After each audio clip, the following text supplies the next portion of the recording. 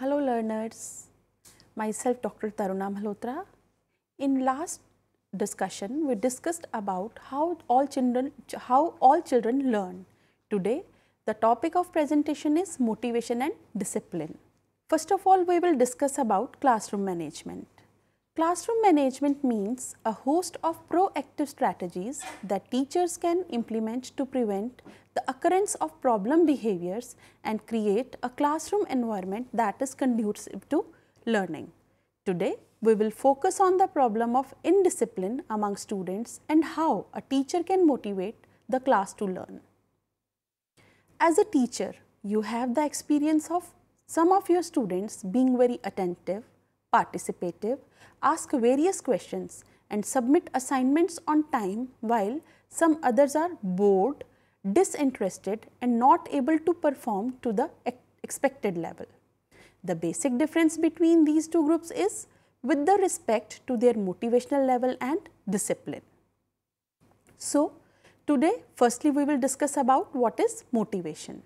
Motivation is an internal state or condition, sometimes described as a need, desire or want that serves to activate or energize behavior and give it direction.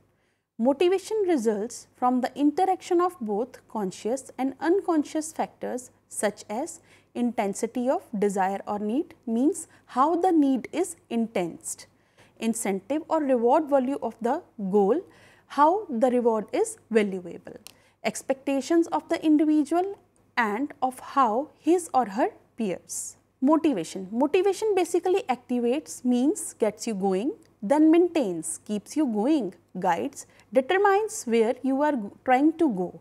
In this way, it helps you to perform the behave. Motivation can be divided into two parts: intrinsic motivation or internal motivation, extrinsic motivation or external motivation. Now, let us discuss about intrinsic motivation. It arises from a desire to learn a topic due to its inherent interest for self-fulfillment, enjoyment and to achieve a mastery of the subject. It exists with the individual rather than relying on external pressures or desire for reward. Such kind of persons are known as perfectionists, are known as extremists, because they are motivated internally.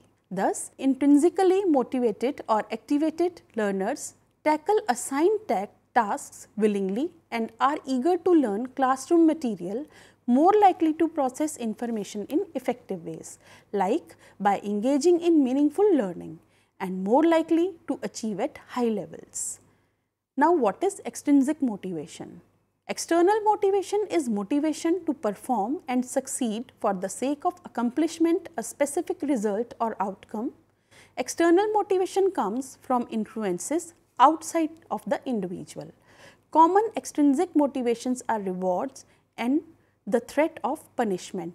Some students behave well because of extrinsic motivation, because of fear of punishment. Thus, extrinsically motivated learners may have to be persuaded or prodded, may process information only superficially and are often interested in performing only easy tasks and meeting minimal classroom requirements. However, extrinsic motivation is equally necessary.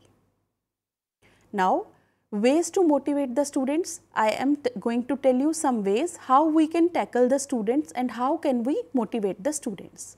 First one is ice-breaking session. Positive greetings at the door and pre-correct problem behavior. Positive verbal or non-verbal interactions with students to establish a positive classroom atmosphere as they walk into the class, like give a smile, give a good gesture to welcome them. Goal setting and performance feedback. For this, establish a reasonably ambitious behavioral goal for each student, keeping in mind the individual differences. Deliver periodic feedback to the students based on their progress towards goal attainment. In this way, they will be reinforced. Reward the individual students or the entire class for meeting present goal. Next is praise students in ways big and small. Recognize work in class, It can be big, it can be small, but the teacher should recognize the work in the class, should display good work in the classroom and send positive notes home to parents, hold weekly awards in your classroom, organize academic activeness rallies to acknowledge students' hard work. Next is spread excitement like a virus. Show your enthusiasm in the subject and use appropriate, concrete and understandable examples to help students grasp it. Firstly, try to make improvements in the subjects in which they are interested. After that, consider a different one so that they may feel excited to learn something new. Means the teacher has to involve herself or himself firstly, then the students can be involved easily in a new topic. Next is effective cueing systems. For this, the teacher should develop signals that release and regain attention. For this, the teacher should avoid shouting or using the light switch. Rather, the teacher should utilize students themselves as a way to prompt and regain attention from other students. Like, if you can hear me, raise your hand. Clap 3 times. Snap 3 times. Next point is mix it up. It's a classic concept and basis for differentiated instruction. It caters to all types of learners, may be intelligent, may be dull, using a variety of teaching methods. By doing this in an orderly way, the teacher can also maintain order in the classroom. In a generic example for daily instruction, 10 minutes to open class, introduce the concept for 15 minutes, discuss or group work for 15 minutes, question and answer or guided work time to finish the class. This way, students know what to expect every day and have less opportunity to act up. Next is assign classroom jobs. As a teacher with students, create a list of jobs for the week. Using the criteria of your classroom requirements, let students earn the opportunity to pick their classroom jobs for the next week. These jobs can cater to their interest and skills. Classroom jobs examples are like attendance of the class, updating the calendar, cleaning the boards, putting up chairs, etc. Next point is introduce incentive programs. Incentives we all know which boost our behavior. The teacher can also translate this student empowerment into an incentive program. Students who attended class all week, completed all assignments and obeyed all classroom rules can be given incentive, like preparing some cultural act. It can be dance, drama or whatever he likes, or relaxation from some assignment. Next is 5:1 ratio of positive to negative interactions.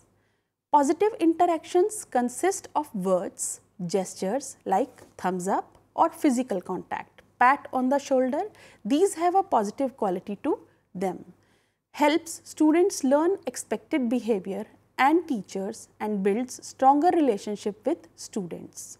Scolding or corrective statements work better in the context of a positive reinforcing environment.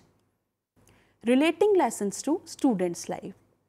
Here, the teacher should try to relate the lesson to student's life so that the student may feel interested or feel motivated. Whether it is budgeting for family festival gifts or choosing short stories about his or her city or friends, means the events which are related to their daily lives. Then the students will care more as they identify themselves on their everyday lives in what they are learning. Next point is track improvement. In some difficult classes, it can feel like a never-ending uphill battle, so try to remind students that they have come a long way.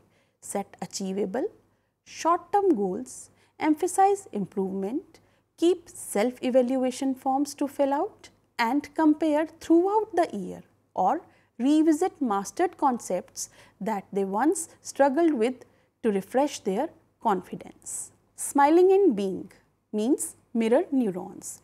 Neurons that fire when another person acts. Thus, the neurons mirrors the behavior of the other. It can be implemented like Students learn via modeling from teachers and peers. Students will treat us how we treat them. If we are good to them, they will be good to us. If we don't talk to them sweetly or softly, they will also be bad with us. Next is build connections. Set up a buddy system so students can contact each other or form study groups. Take pictures of students in small groups or individually and post in the classroom, or form small groups for projects, mix and form new groups several times. In this way, the teacher can build connections by developing a buddy system. Next is engage students with active learner centered strategies. Use varied method of presentation and incorporate technology like usage of blogs, wikis, PowerPoint, videos, etc. The teacher shouldn't talk or give lecture for more than 15 minutes at a single time, should take the break, as studies show that students thrive when given computer based assignments, means students want to be active during the instead of listening passively. Use interactive ways to keep students engaged as well as motivate them. Next is reward positive behavior outside the classroom. It means not only in class, the student should be rewarded outside the classroom also, like tie service opportunities, cultural experiences, extracurricular activities into the curriculum for extra credit or alternative options on assignments. Now, we will discuss about discipline. In this, we will discuss how we can make our students disciplined. For this, we have to know the meaning of discipline in broader sense. Self-discipline, which is process whereby a student comes to regulate his or her own behavior to fit in with his own purposes or the needs of the others. Whereas in narrow sense, discipline means punishment where there is fear in the mind, which instead of helping in the long run creates more problems. So, in the school context, discipline relates to the problem of maintaining classroom order, which is based on a sense of responsibility. The student should have a sense of responsibility for the classroom jobs or for his own studies. Consideration for others, the student should take care of others also. Self-respect, if we will respect ourselves, only then we can respect others. A sense of belongingness, if we feel associated with the prevailing environment, only then we can have a sense of belongingness. Positive teacher-student relationship, to bring positive outcomes, it is most required positive teacher-student relationship. In this way, discipline is composed of a sense of responsibility, consideration for others, self-respect, a sense of belonging or positive teacher-student relationship. Wango in 2010 defines discipline as the training especially of the mind and character aimed at producing self-control, ordered behavior and skillfulness. So, it can be said that discipline refers to the state of physical or mental orderliness in a learner as a result of desirable learning externally imposed by rules, punishment and rewards. Whereas indiscipline refers to a situation where a student behavioral pattern is contrary to the laid down conduct in a school. This behavior is manifested by boycotting classes, bullying, drug abuse, sneaking out of school and rioting. Now, we will discuss what are the causes of indiscipline. First one is favoritism. Indiscipline may be caused by teachers who favor some students in their teaching and classroom management. The other students may see this as a sign that everything is allowed in spite of the rules. Other students may also see this favoritism as an offense against them, which leads to rebellion. Next is truancy. In many rural schools, a large number of students remain absent from schools without any genuine reason. When they come to school after a gap, they do not understand the lesson, and this kind of problem leads to disturbances in the classroom. Next point is disobedience. Many a time a few students do not deliberately obey teachers' word or instructions. They start making a noise. This disobedience on the part of students leads to the indiscipline. Next is clowning. Clowning means mocking or cutting jokes on others. It is mocking and cutting jokes at the cost of others loudly is a tactics adopted by some students to channelize their own failure, which they lead to scoffing, shouting, crying, causing disturbances in the class, which is also a big reason of indiscipline. When the rules are not enforced. When a student is not punished for an offence, he or she goes on to commit more offence as the rules are not properly enforced in the classroom. Next is lack of communication.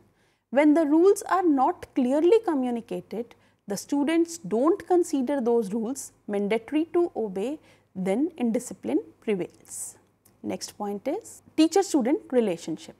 The teacher and student's relationship is essential for any learning process. If there is a breakdown in this relationship, indiscipline emerges.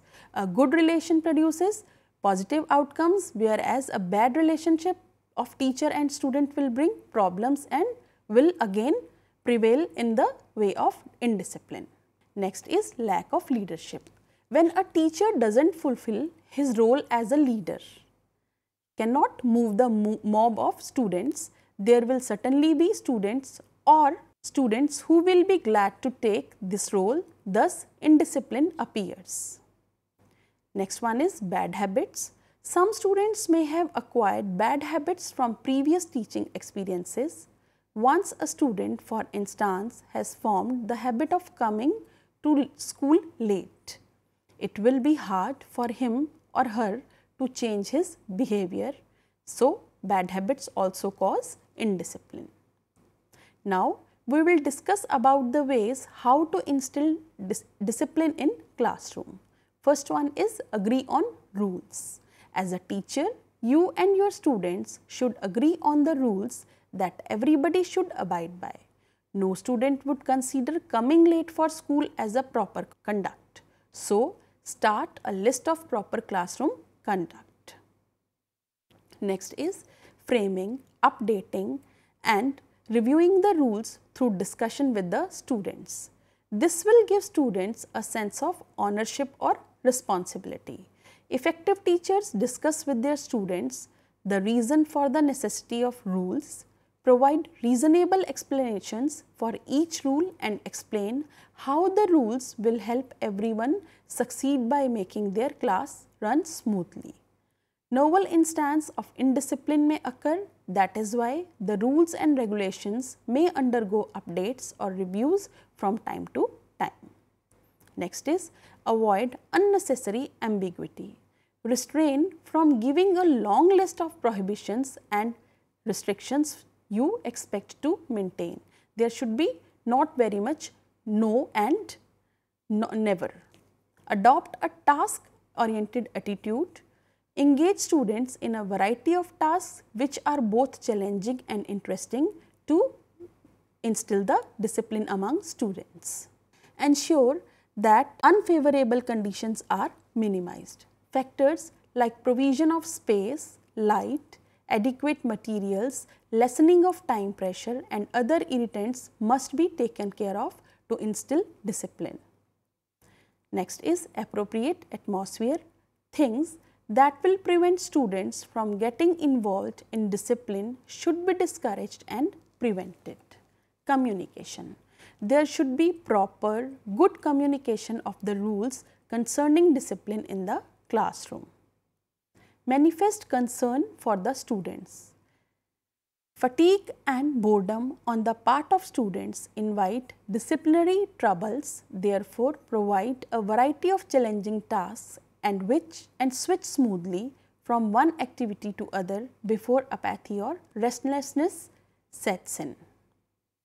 Next is maintain contact with the whole group. The teacher should maintain the contact with the whole class even though much of the attention is directed to the problems of an individual child. The teacher should move around the class while teaching. Students shouldn't get the feeling that they are not being watched carefully. Now, some of disciplinary actions, they should be in such a way that defaulters will not want to be disciplined second time after defaulting for a first time. First one is oral warning. When an offence is not that serious or when an offender is a first offender, he can be given oral warning. This should be done in a quiet area in the classroom or just outside the door as not to embarrass the child. Next is actions. When the offence persists, one of the following actions follow: timeout, detention, notice to parents. Informing parents. If the same offender persists again with his disruptive behavior, parents are informed of previous inappropriate behaviors and the student is warned that if the indiscipline continues, a behavior plan will be in place. Suspension. If an offence is strong, the student may be suspended for a day or two and more action should follow. The offender should be referred to a board specialist, a behavior specialist, and parent conference is called. Disciplinary action is always carried out in sequence. It should also be favorable that disciplinary action be undertaken in such a way that offenders are discouraged to repeat or commit another disruptive behavior. To sum up, it can be concluded, develop learning environment in your classrooms congenial to your students' learning, group students appropriately to promote effective learning in the classroom, facilitate individualized and group learning in your classroom, plan for optimum use of the available space and time in the classroom for children's learning, organize different types of sitting arrangements for different activities while employing activity-based approach in the classroom learning, motivate students for learning and maintain classroom discipline for smooth conduct of learning activities. So, in the last, thank you.